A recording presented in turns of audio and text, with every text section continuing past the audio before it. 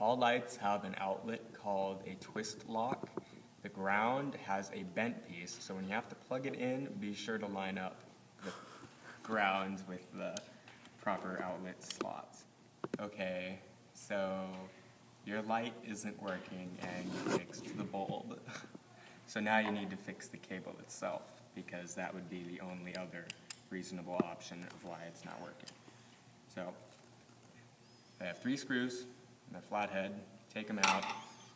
2 screws here, take them out, and we will pause while I do that.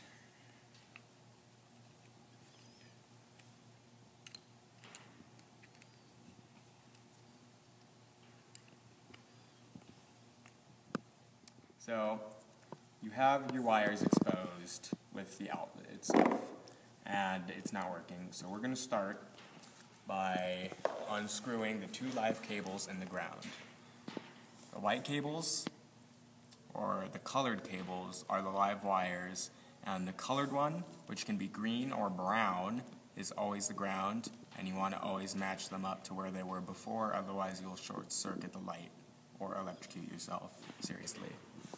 Okay, so we're going to start by unscrewing the wires one at a time, just to be extra cautious.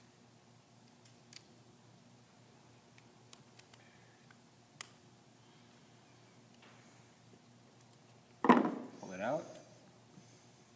Alright, this is what the wire looks like when it's in good condition, but if it's broken, it's probably going to have wires that are either pointing straight back, or it's going to have this fabric covering it to the point where it can't make contact with the outlet itself inside of it.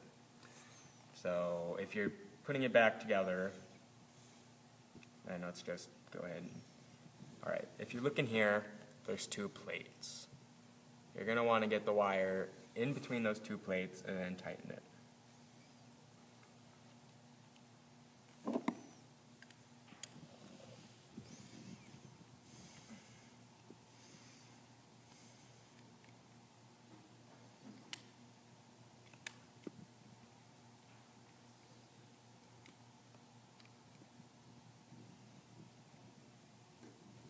Alright, do that to all 3 cables.